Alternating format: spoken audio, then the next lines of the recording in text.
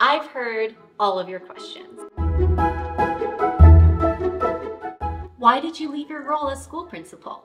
What was your journey like into homeschooling? Was your husband on board for you to leave your professional career to homeschool? How did you approach homeschooling with your children? Could homeschooling also be that life-giving answer for my family? My new book, A Matter of Principle, is not only a reflection on my own journey, but a call for you to reevaluate your own.